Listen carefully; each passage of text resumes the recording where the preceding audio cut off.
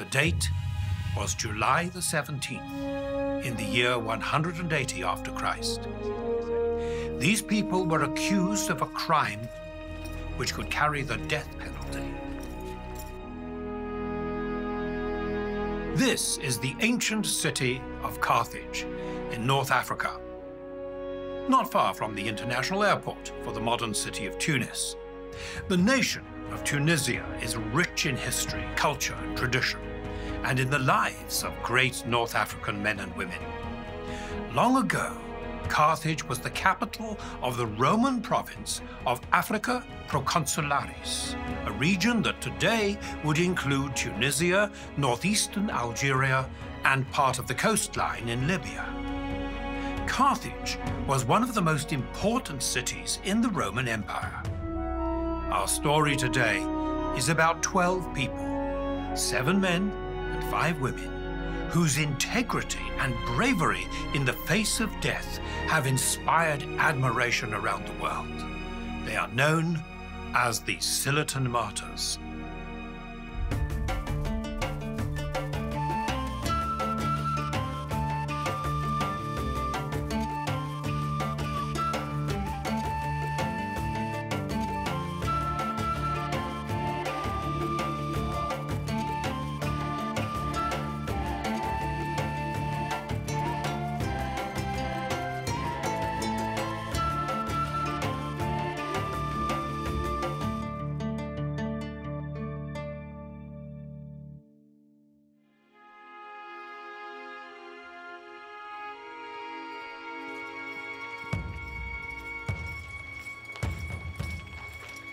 These people were accused of a crime which could carry the death penalty.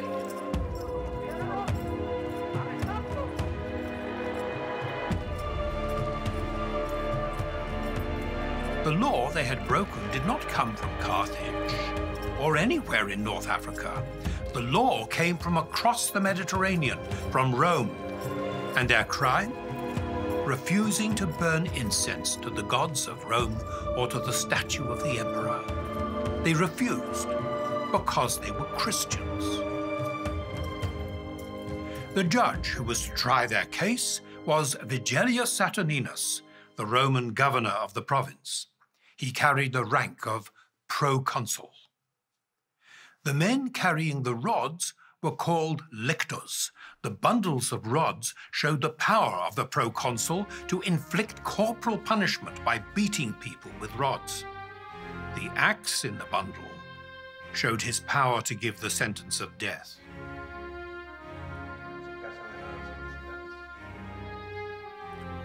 The letters SPQR represented the Latin phrase Senatus Populusque Romanus, the Senate and people of Rome, the power that ruled the empire.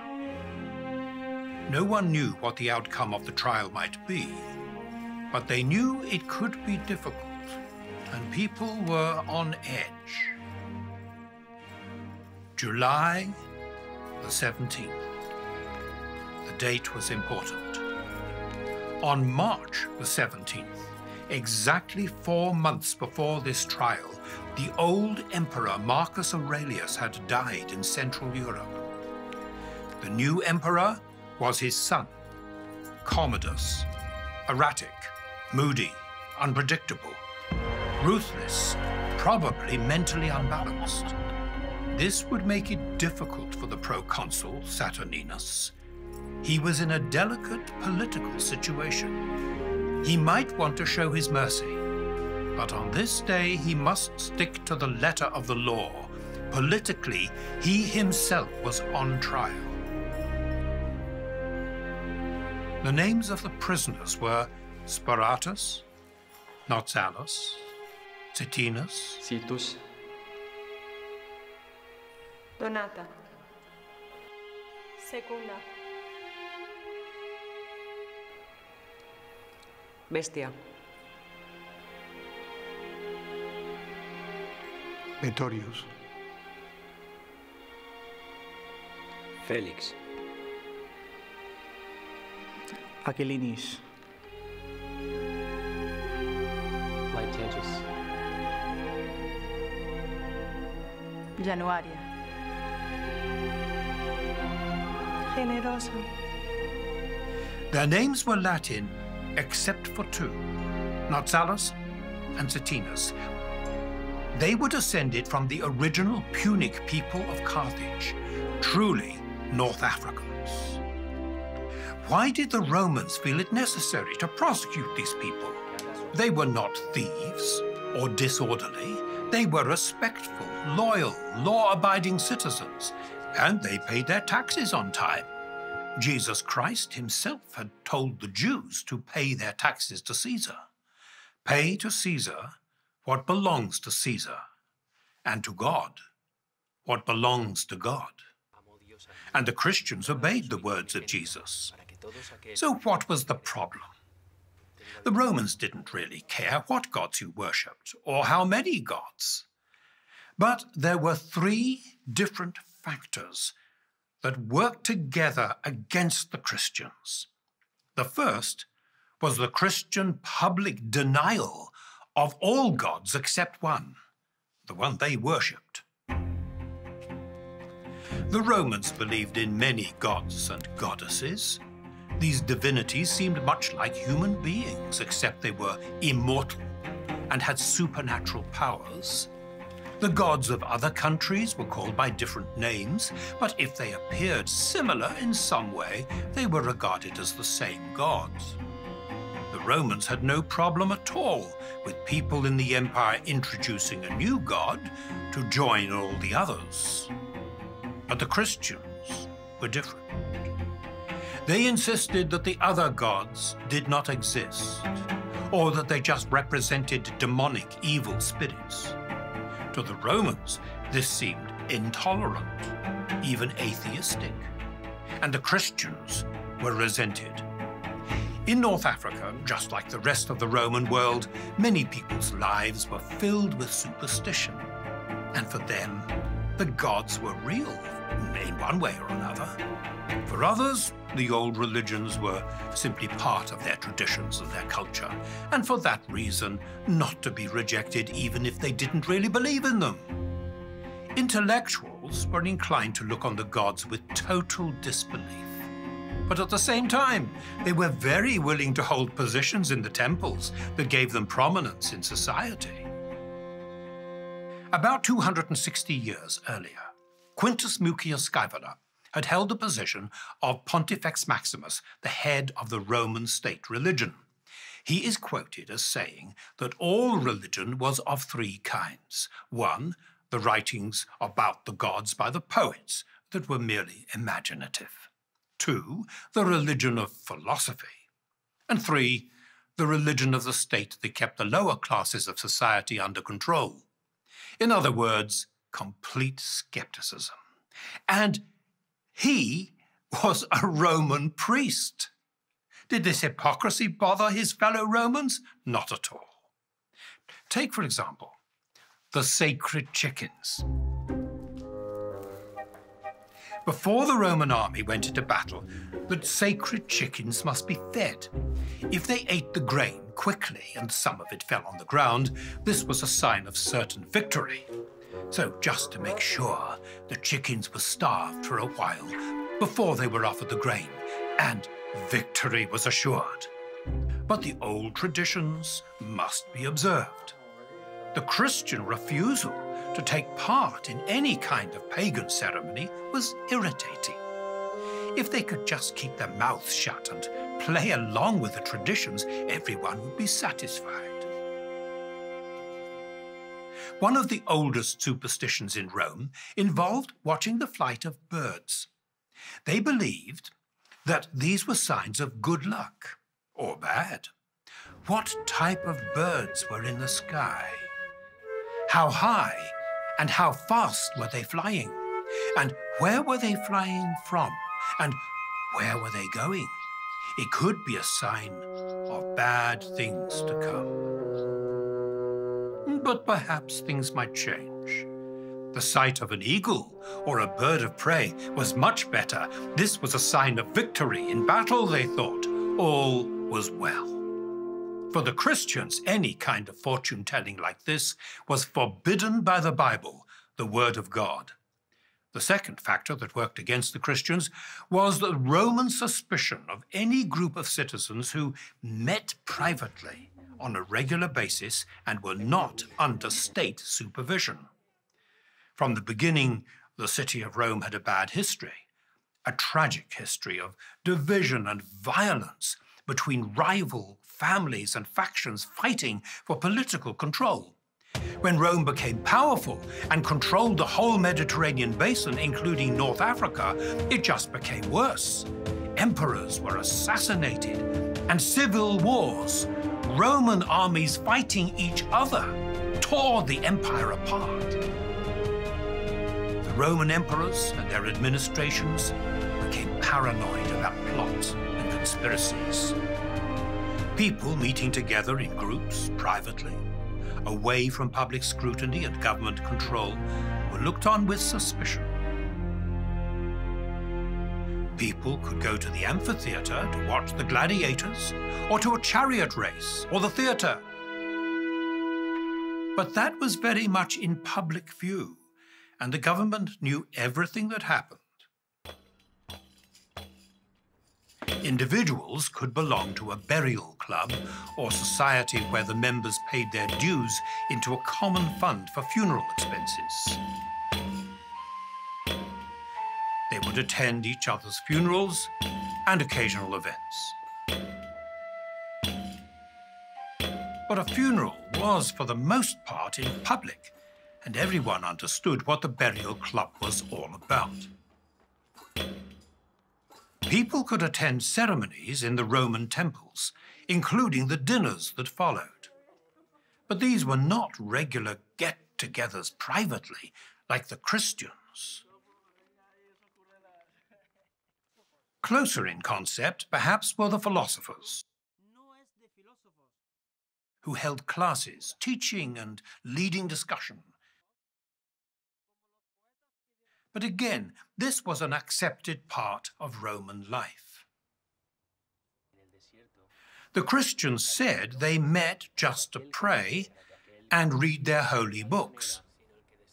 But who would want to do that? People thought there must be another motive.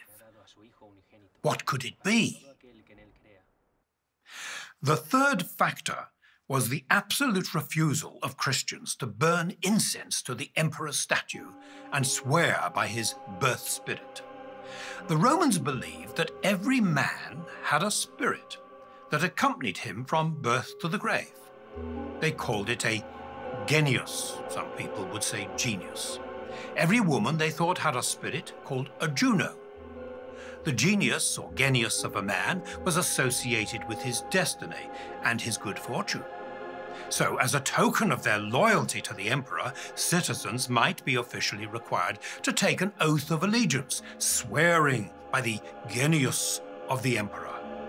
To refuse this was a sign of a traitor. A similar way of showing loyalty was to make a small offering of incense or wine to the emperor's statue or the image of the emperor's genius. You didn't have to believe in all the gods and goddesses, just show your sign of loyalty in the traditional way. But for the Christians, this was idolatry, and they would have none of it. So they were regarded as traitors to the state. And there you have it. Adding extra gods? No problem. Openly denying the traditional gods of Rome? Big problem. Meeting privately on a regular basis? Paranoid suspicion. Refusal to swear by the emperor's birth spirit and offer incense or wine to his statue? These people must be traitors, no matter how good they appeared. They must be put to death. So, now let's see the trial. The language was Latin. You may receive mercy from our Lord the Emperor, if you will return to your senses. We have not done wrong. We have not allowed ourselves to do anything unfair. We've never spoken badly about other people. But when we ourselves have been treated badly, we have given thanks because we obey our emperor.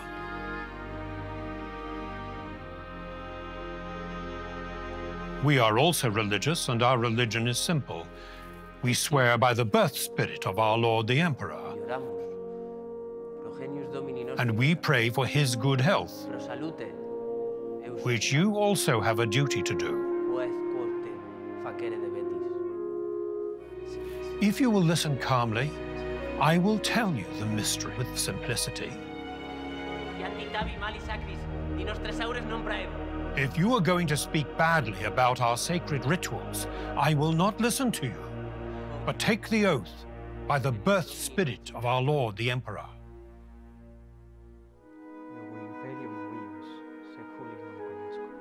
I do not recognize the authority of this world, but I serve that God whom no one has seen or can see with these eyes.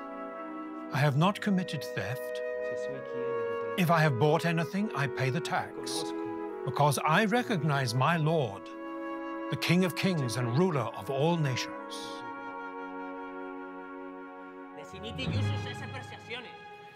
Give up these ideas.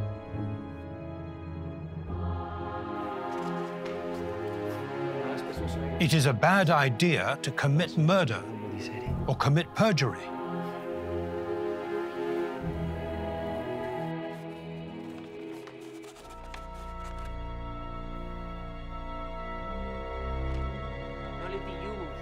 Do not allow yourselves to be part of this madness.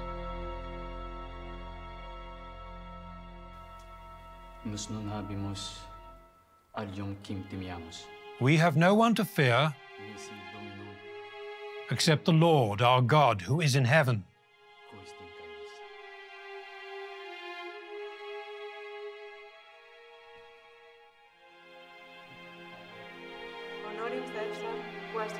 Honor to Caesar as Caesar, but fear to God.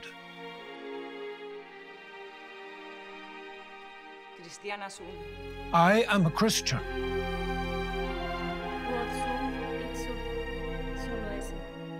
I want to be what I am.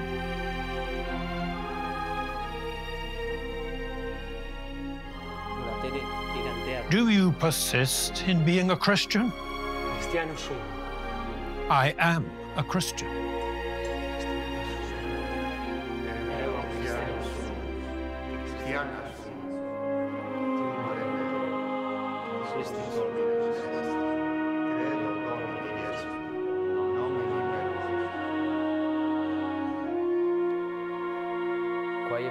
Do you want time to think about this matter? In something so right as this, there's no need. What things do you have in your box? The books and letters of Paul, a good man. Take 30 days to reconsider.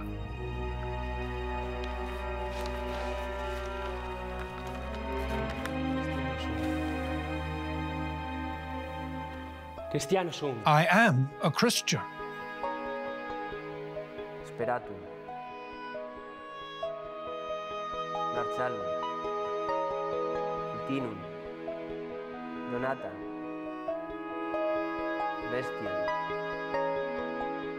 Secunda and the others have confessed that they live according to the Christian religion, have been given opportunity to return to the way of the Romans, and have obstinately persisted.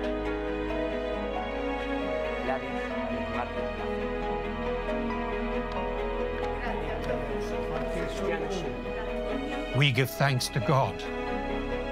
Today, we are martyrs in heaven. Thanks be to God.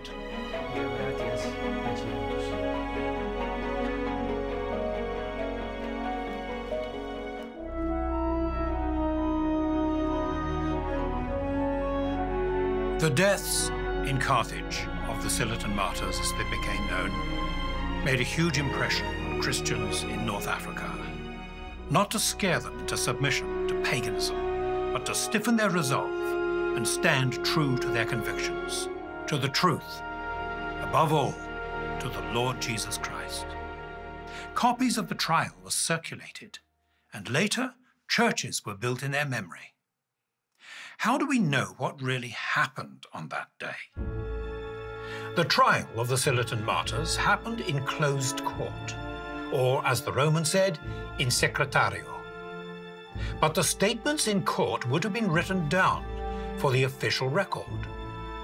It seems likely that someone sympathetic to the Christians had access to the court records and leaked them to the Christian community. The Latin document certainly reads like a court record. It's interesting to see how these North Africans behaved during their trial. They knew that their lives were on the line.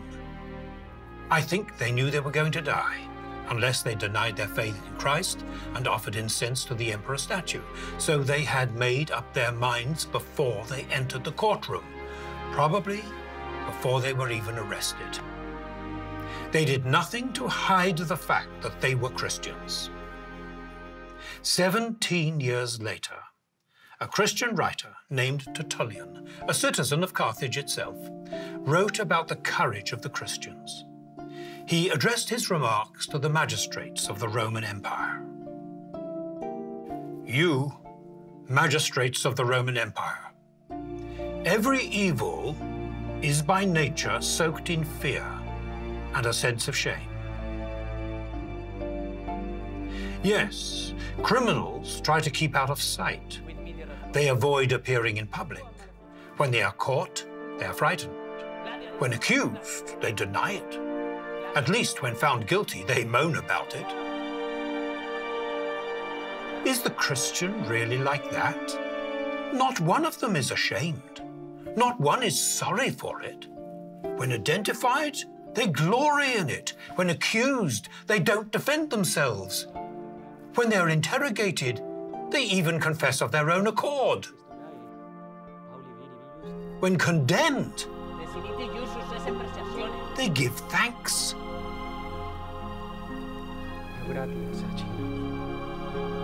It has none of the natural features of evil: fear, shame, doubt, regret, despair. You cannot say it is madness. You who are guilty. Tertullian makes the point. What kind of justice was this? But go back just 68 years before this trial. In the province of Bithynia, in what is now Turkey, a special Roman envoy named Gaius Plinius Secundus, we usually call him Pliny, received an executive order from the Emperor Trajan on how he should treat Christians. Christians are not to be hunted down.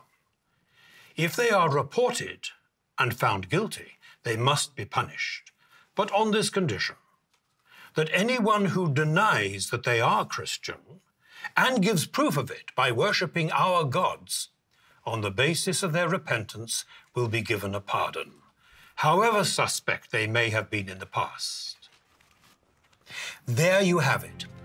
The same pattern of accusation, followed by pressure to convert back to the old Roman religion, and punishment for refusal, usually by death. Marcus Aurelius, the emperor who had died just 4 months to the day before the trial of the Scillitan Martyrs, wrote in his Meditations, "So, keep yourself sincere, good, pure, serious, plain, the friend of justice, religious, kind, loving, strong for your appropriate task. Struggle to maintain it, what philosophy would have made you. Show reverence to the gods. Help other people. Life is short." Marcus Aurelius lived a life of self-discipline and moderation, and historians have said that the strong point of his reign was the administration of justice. But when the Christians in the Rhone Valley in France were being persecuted, he decreed that if they were Roman citizens, they should be beheaded, and if they were not, they should be put to death by torture, for nothing else than being Christians. What kind of system was it that killed people, not for anything they had done, but for what they believed? In North Africa, the Scillitan Martyrs were not the first to suffer for Christ. Just a short distance to the west is the town of Madaros, in what is now Algeria. A Berber man named Namfanio had been arrested and killed for being a Christian, along with 3 other Christian Berbers, Lucitus, Migdon, and Samai. Some people must have sensed the injustice of this. In fact, sometimes we can see they did. In the trial of the Scillitan Martyrs, the proconsul Saturninus did his best to let them off the hook. As Sparatus, the leader of the group, said, they had not committed any crimes. They had paid their taxes, and they were loyal to the emperor. They just refused to make a religious offering to his statue or swear by the emperor's genius. Saturninus knew this was true. He wanted to help them. He was caught between justice and what was politically correct at that time of history. He followed the legal precedent of the emperors Trajan and Marcus Aurelius and condemned the Christians to death. The Scillitan Martyrs became heroes to the church in North Africa. But are they important to us today? It is estimated that over the last few years, about 100,000 Christians around the world are killed every year. The people in power who allow this must surely sometimes experience the same struggle between natural justice and conscience on one side, and the social pressure and political interest on the other. It is like the Empire of Rome. We must also remember the Scillitan Martyrs showed no anger against their persecutors. They were people of integrity, honesty, and a compassionate attitude even towards those who persecuted them. They truly followed the example of Jesus. Citus. Donata. Secunda. Bestia. Pretorius. Felix. Aquilinis. Laetius. Januaria. Generosa. It must have been difficult for their families and friends, but for the Scillitan Martyrs themselves, their deaths were not a tragedy, but a triumph. Death for them was not a door slamming shut on life and joy, but a door swinging open for life eternal in heaven and the joy of their Lord and Savior, Jesus Christ.